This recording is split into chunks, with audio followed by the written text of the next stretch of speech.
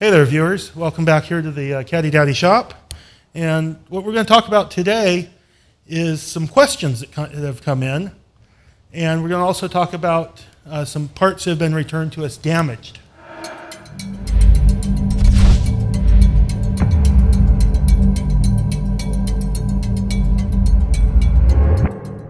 So what we're going to look at today is this center bearing that was returned to us damaged by a customer. It's, I think, from a 59 or so. A lot of years have similar parts. And when they were trying to install the bearing, press the bearing into the housing, they did not support it properly on the back side. You need to support this inner piece of steel. You can't support it out here because this is rubber. And what will happen is, as you're trying to press it in, you'll tear the whole thing up. Let's go ahead and get set up over in the press, and I'll show you how this is done. So here we are over at our press, and what I'm going to show you how to do is how to properly remove this bearing from this housing. It's unlikely that you will ever really do this with this particular part. This is just more of a general how-to. And what we want to do is we have the outside race of the bearing is pressed into this housing. We need to support the housing, which means this area here, which is the steel, same piece of steel that the race is pressed into. And from the back side, we need to get in here with just whatever we have around. This is out of a ball joint kit. This is one that we made for doing lower control arms in the 59. When you're using a press, you end up having to make and improvise tooling. Large sockets work. You go to a garage sale, see some beat up old sockets. They work pretty good for doing this light duty pressing work. Whenever we're dealing with the bearing, we want to apply the force from the press to the race that we're interested in moving. We want to press this outer race out of the housing. We don't want to press on the inner race. If we apply force on the inner race, then all the force that we're applying has to go through the balls to get to the outer race. So if you're planning to reuse a bearing, you can damage it. You can gall the races. You can do all sorts of damage to them. And it's also dangerous. You're building up a lot of force, and if one of these races cracks, the balls are going to come flying out of there at real high speed. Be like you're on the business end of a 12-gauge shotgun. You don't want to be there. So we always want to be careful where we press. We want to apply forces only to where we need the force, and we want to back up the other side where it needs to be backed up by. And when we go to install the bearing, I'll show you exactly what somebody did to destroy this one. So I'm going to go ahead and get this set up in the press, and we'll go ahead and press this out just for a demonstration. So this is a ring that we made for doing the rear suspension on the 59, and it fits good for this. Provides support to the housing and has clearance for the bearing to drop through. And on the other side, we got our little cup here, and I put a little spacer on the inside, and that fits right down in there nicely for us. So what we have to do is get everything lined up under the ram. So get the top centered, and then we have to get this bottom ring. Not much clearance, so it has to be kind of carefully placed. And so now we can start to apply a little force. We're going to go easy. That's one thing, is we never want to use too much force. Let things start to move, moving real easy. And it'll all drop clear with a bang.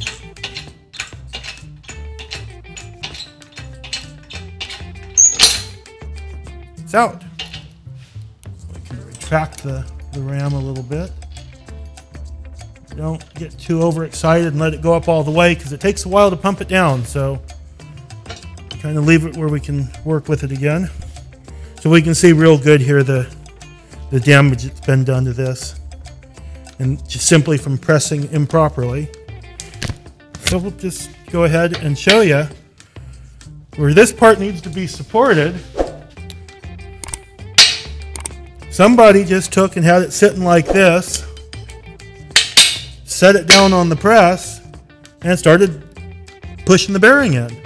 Well, all they did was push this inner ring free of the rubber. Just tore it right loose from where it was. You can see there where the rubber is actually torn. It stayed vulcanized to the metal. What somebody needed to do was to come in with a part like this ring. This is something out of a ball joint kit. Pipe fittings, all sorts of things can be used. We're not applying much force at all generally with this type of press work that we're doing. This goes in and hits on the inside of this flange and supports this cup fully and free of the rest of the carrier. So what we'll do is we'll get our new one and go ahead and press the bearing in and show you how that's done.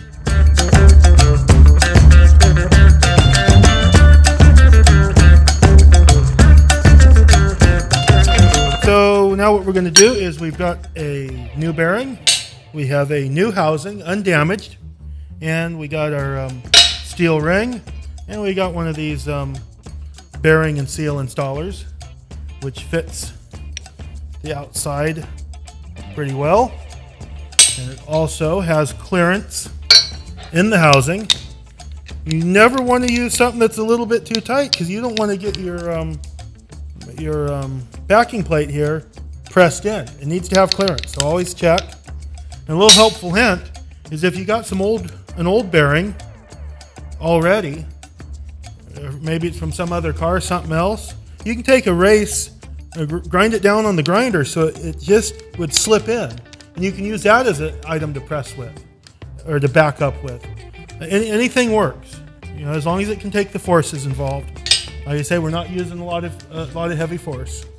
So we drop that ring in the back. So we're supporting this so we don't tear it up. We can set the bearing in the housing.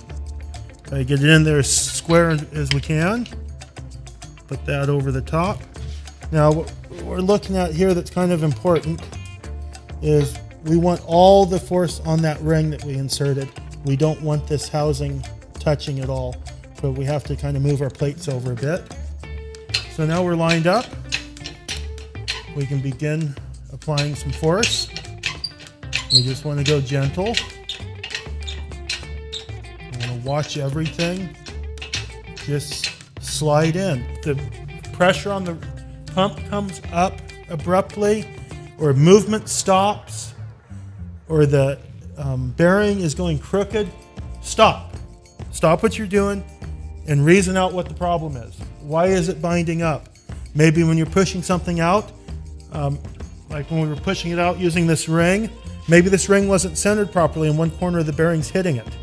So if it doesn't feel right, if it's not going smoothly, stop and take the time to figure out what might be wrong. And once you get it started like this, you want to stop and take a look, make sure everything looks like it's going in square and straight, which it is. We can continue. And this is hardly taking any force at all. Once again, we're not even registering on our meter, our gauge. Now, you have to just feel for when it seeps down all the way. It's still going very easily. You can see how now I'm starting to get some resistance. So that tells me that it's probably bottomed out, that it's where we want it to be. So I'm going to back up the ram a little bit. I'm going to slide this out. I'm going to take a look. And we're pretty close. Just a little bit more, and I think we'll have it.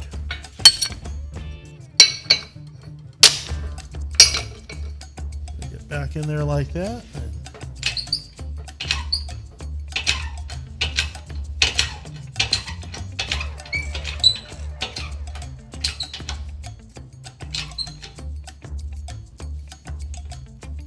I think that'll about do it.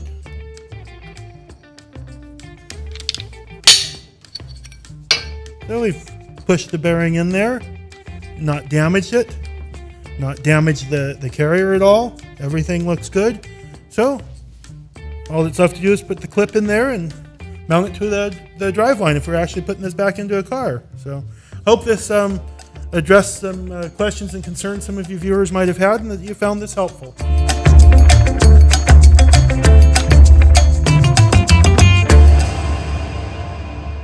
Vine Village is a great organization that gives back to the community. Check it out. You'll see so as well. Thanks for watching. Hi, my name is Sanan Kirsten.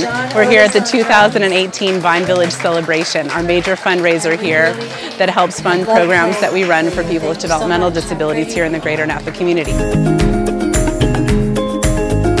Vine Village was founded by my family and another family, each who had children with disabilities, in 1972. We depend on donations from all sorts of foundations and individuals and businesses throughout our community to help fund these programs, and this is our biggest fundraiser of the year.